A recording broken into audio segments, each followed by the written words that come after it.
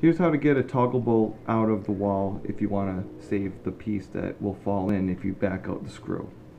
So what I have here is a wire with I put a little hook on it, and I have my headlamp so I can see inside. Turn this on.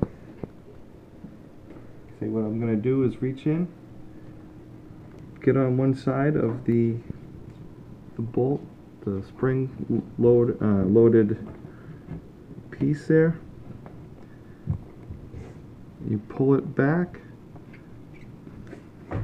Takes a little bit of finesse. You pull it back towards the hole.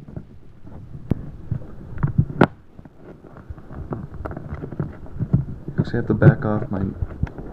Hold on. You gotta back off the screw a little bit so you have enough distance.